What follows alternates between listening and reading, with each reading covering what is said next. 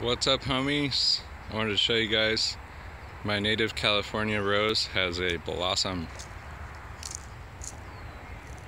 So cool. They're smaller than a typical rose that you would buy at the store. It's about as big as my thumb. Some blossoms right here too. Last year I only had one blossom. Now this has a bug on it. Let's see what kind of bug is attacking my rose here.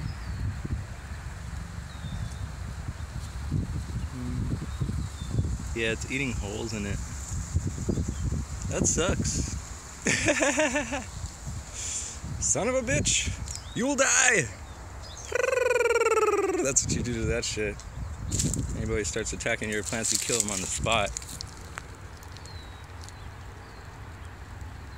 What a beautiful rose. Light pink. They have a good smell too. You could eat them, make them into tea. The leaves, you can make those into tea. It's really going further back. I love it.